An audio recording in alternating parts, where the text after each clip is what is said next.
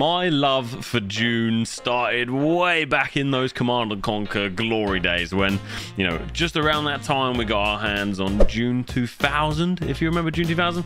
This was kind of my first personal experience with Dune and the Dune universe. Basically, since that time, I loved that game. Anytime I think of Dune, it's a positive thought because I had such a good time playing that game and getting my first experience of the Dune universe. Now, in this video, we're going to be talking about Dune Awakening, and I'm going to let you know whether you should be hyped for the game, this new survival MMO, whether you should be hyped, or whether it's just another game that belongs in the waste pipe. For those who are not aware yet, Dune Awakening is looking to combine both PvE and PvP together in a new persistent open world survival MMO. You'll be able to build, quest, fly, drive, trade, and most importantly, fight over the control of spice.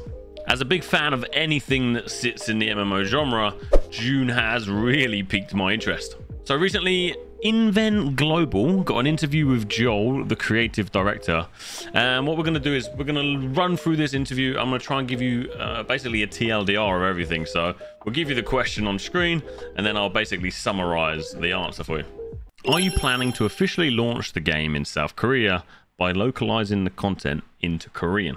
There's been no confirmation yet, but they have published games in Korea in the past, so there is a chance that they will be publishing Dune Awakening in Korea. How is the game's universe established compared to the original novel and the recent movie? Visually, players will recognize the resemblance from the movies and the books, but they have actually set the game in its own time frame so that they can have a bit more freedom when it comes to, you know, shaping the world and allowing the players to shape the world. What was your focus when bringing the IP into the game? So they said there will be a big focus on capturing the feeling of being in Dune. How does it feel when you harvest spice? How does it feel when you have to deal with water discipline? And of course, that amazing feeling when crossing the sands, knowing that there may be a sandworm close by. It sounds like they really want to make you feel like you feel when you watch the movies or read the books. Please share how the development experience from previous FunCom games, Anarchy Online, Age of Conan, for example, has reflected you in building Dune Awakening. FunCom shared that they have had huge success with Conan Exiles, which is actually something that, if you guys have been watching the stream, we've been playing recently and genuinely had good fun.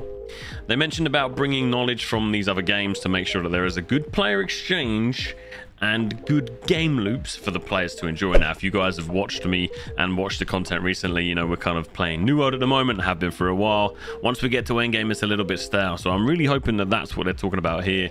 Understanding game loops, especially once you get to endgame, to keep these players engaged in your game is very, very important.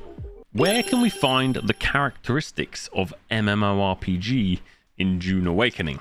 So they're going to be going for this sort of classical MMO feeling, but with this sandbox world building philosophy. So essentially you can build bases, you can customize them, you'll be able to either explore alone or as a small group or as a larger group, explore together essentially. You will be able to build and you'll be able to advancing technology, basically via powerful schematics, as well as what they've called an imprint system, which allows you to define your own playstyle.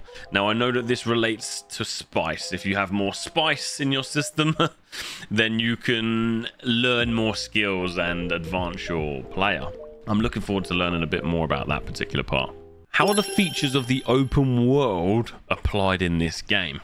So the main twist with Dune Awakening is the Coriolis storms. I'm forever gonna say that wrong, because basically what they're gonna do is they're gonna alter the map outside of what's called the Shield Wall, outside of the main town, which we believe is gonna be one of the big PvE hubs.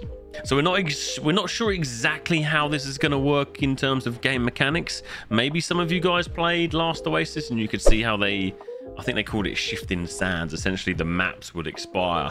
We don't know exactly how it's going to work in Dune Awakening, but I'm going to assume that there'll be some sort of wipe mechanics if you were building outside of the shield wall. Again, not sure if you can build inside the shield wall, outside of the shield wall. We're going to assume outside of the shield wall is the sands, is the the more PvP zone, the more harsh environment, which is gonna at some point have the storm and wipe everything that's there. Again, we're not sure exactly how this is going to work, but I absolutely love the idea of this. And the last question here, how are the key resources such as water and spice utilized in the game? So both water and spice are an absolute huge part of Dune. Essentially, it's the heart of Dune. So you can use equipment such as the still suits to aid with water, and water is actually required to perform industrial crafting in the later game. Obviously, if you've watched the movies or read the books, you will know a bit more about the still suits. You can actually go and Google it now, and it's actually quite cool. Essentially, it harvests your sweat and allows you to consume that. Pretty gross, but fantastic.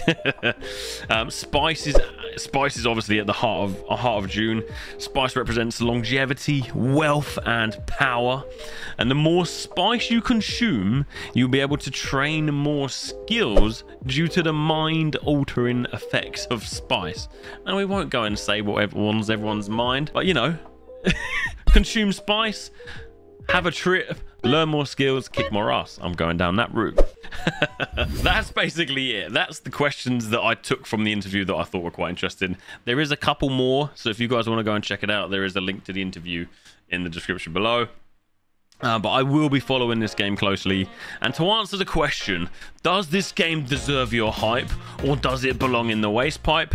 For me personally, and I think for a lot of you guys, Dune Awakening is 100% a game that you need to wishlist and a game that you need to follow. I'll be covering it more now on this channel. So if you want to, just leave a like, leave a subscribe, and it's worth the hype, without a doubt. It's worth the hype. Let's hope FunCom comes through with an amazing game for us to play, and we'll see you in Dune Awakening soon, I hope.